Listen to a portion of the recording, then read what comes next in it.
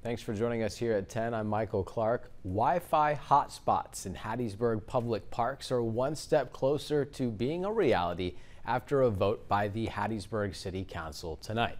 Our Kyra Lampley was at this meeting this evening and has more on the need. Soon, Wi-Fi hotspots will be installed at some of the parks around the hub city. City leaders say this is in response to the COVID-19 pandemic, where many community members struggled gaining access to internet. Absolutely. As we saw through COVID, people want to be able to get outside, and being outside and being able to utilize a computer and work on your computer or phone through Wi-Fi that's going to be provided by the city, I think will just expand opportunities for people that may not have the opportunity to have that Wi-Fi at their house. The project is funded through the CARES Act. The funding was allotted back in 2020 and focused on making sure communities were prepared for a future pandemic or shutdown.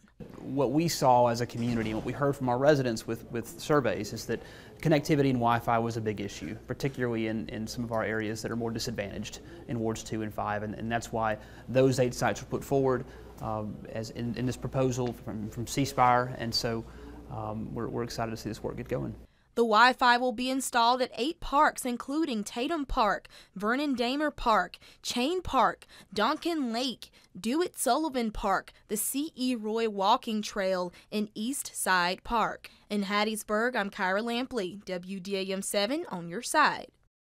Right now, there is not a set time frame for the project to be complete, but Mayor Toby Barker says he hopes that it's in the works by spring of 2024.